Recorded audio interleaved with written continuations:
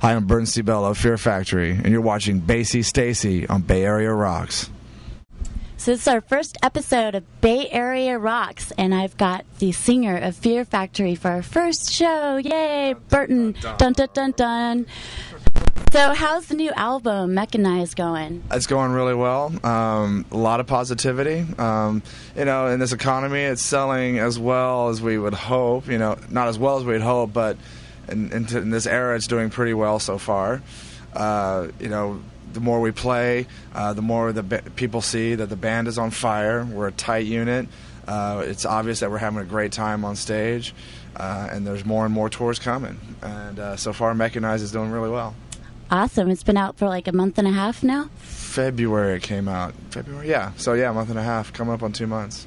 Awesome. So how's it having Dino back in the band? It feels right. Dino and I have this undeniable chemistry that, is so apparent. And it was there, in the early days, and then, obviously we had problems amongst ourselves, and that there was we went our separate ways, like journey, but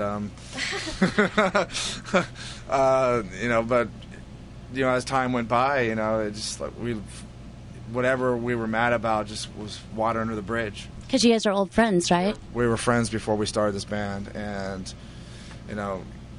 having him come back was the best idea I ever had. So we work well together, we're getting along great, and everyone in the band is having a great time, and we're all good friends, and the chemistry's right.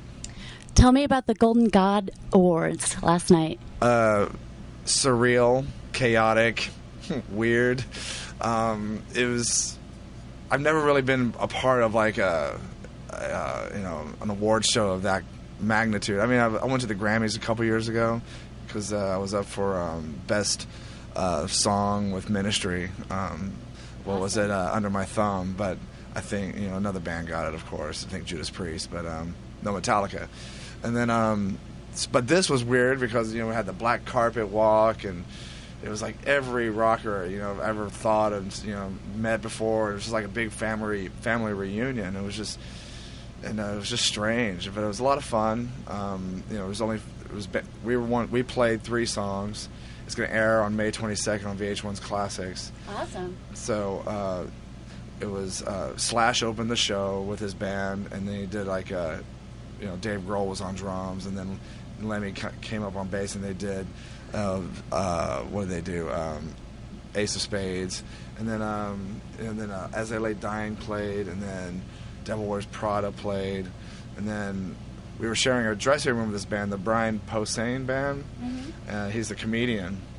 Yeah, he's funny, and he does like Metal by Numbers or something like that. He was very funny, and he had Scott Ian on guitar in his band. He had Joey from Armored Saint playing bass. He had John Tempesta on drums, and it was just it was fantastic. Oh, he had Brendan Smalls from Death Clock on a lead guitar, and it was fantastic. And so it was that band and our band sharing one dressing room, and that was the surreal part because everybody was walking in and out. I mean, it was a free for all anyway. It was just like, Chino and Abe from Deftones came in to say hello, and then there was for a minute after our show that we walk in, and there's before and after the show there was Mike Inez and I just forgot his name, Jerry Cantrell watching our set from the TV, and Alice in Chains. Yeah, and I'm a big fan of Alice in Chains. I always have been, and their new work is incredible, and just having them in there, and then Brendan Smalls and Ian and Scott Ian, and it was everybody was watching. Saw Ronnie James Dio, and how is he doing with the cancer and stuff? Well, he was out and about, and he looked good. He looked thin, but he's an old man, and but he looked great, and he looked like he was in good spirits. And I had a chance to see Dio a few years ago. We did a festival with him in Finland, and it was just even then his voice is just off the hook. And he's like always running around on stage and going crazy. Like it's great to see him do. Yeah, it's great, and even on when his band members are like doing their solos, he's off on the side drinking a pint. I was like, see, that guy is mellow. That's the guy I can hang out with. That guy, and and then there was a bunch of friends there I hadn't seen in a long time, and in the VIP section, it was just like, oh my goodness, it was just everybody in LA was there, and everyone from the whole country was there, it seemed like. Well, I can't wait to see it in May. That's going to be awesome. Yeah. So you guys are going to Las Vegas tomorrow? Vegas, we're leaving. Yeah, we're going to be in Vegas tomorrow. That's our last show of this leg, of this tour. We had to reschedule San Diego because if we played the San Diego show, we would miss the first Metallica show. So because we're flying the day after Vegas, we're flying from LA to Norway to open 9 shows as direct support for Metallica. Oh, that's going to be so killer. You're stoked. Yeah, the very first time for us, like, gotta say, it's a dream come true. Yeah, cool. So we're excited. It's gonna be weird playing in the round. I've heard, Matt, our friends like, obviously Machine Head and Mastodon and Lamb of God have opened up for these guys already, and they've played it in the round, and they just say it's the weirdest thing ever. So, oh, well, something new. I'll make it work. Yeah, cool. So how's it playing with Gene Hoglan on drums? I know. Dude, it's an honor. That's all I can say. I remember when we first sat down in the studio, and it was Dino and Gene and Byron, and I'm sitting, Dino's here and Gene's here and Byron, here. We're all like kind of in a circle, and Dino and Gene are just sitting there jamming. I'm just looking at Gene, just like with this little schoolgirl grin on my face, like, oh my God. I was like watching history, and just watching Gene play. He has this effortless. I know, it doesn't even look like he's even like trying hard at all when he's playing. And it's like double bass going off, He's a wicked human being, and super cool, and it's an honor.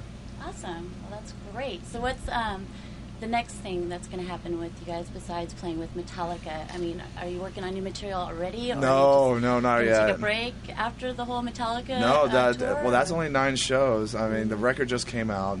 There's 9 shows with Metallica. We're coming back here. We'll have 2 or 3 weeks off, and then we start another American leg tour with Prong. Nice. Opening up.